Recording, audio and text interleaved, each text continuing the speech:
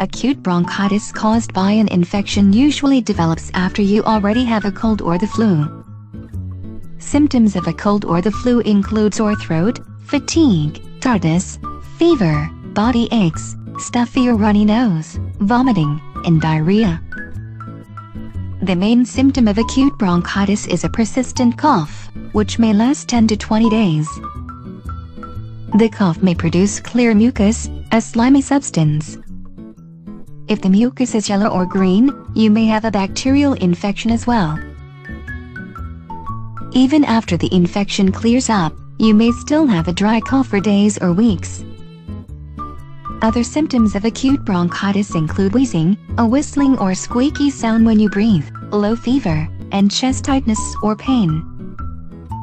If your acute bronchitis is severe, you also may have shortness of breath, especially with physical activity.